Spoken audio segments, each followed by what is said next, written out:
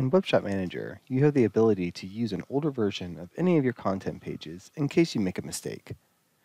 In my example, I want to change my returns and refunds policy on my website.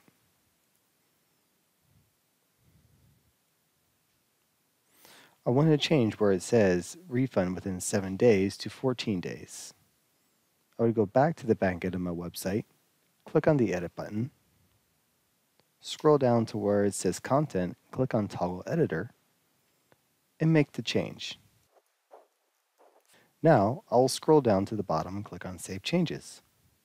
This will take me back to my original page.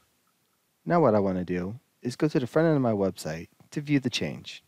I would click on the preview icon, which is just a magnifying glass over a piece of paper. As you can see, an error occurred when I made changes to my content page. So now what I want to do is use an older version to make sure I don't get this screen anymore. I would go to the back end of my website again, click on the Edit button, scroll down to where it says Older Revisions. I'm going to click on the drop-down arrow and select my last revision. Keep in mind that the time is in UTC, which is Universal Time Code. After I select it, I'm going to wait for a few seconds because it's going to refresh my screen. Then once it refreshes my screen, I'll scroll down back to the bottom and click on Save Changes. This will take you to a new screen saying Resource Not Found. Don't worry though, your older revision will still be displaying on the front end of your website.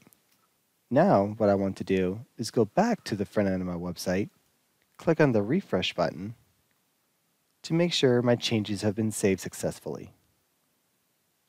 If you need more assistance with your website, please do not hesitate to reach out to WebShop Manager. Thanks for watching.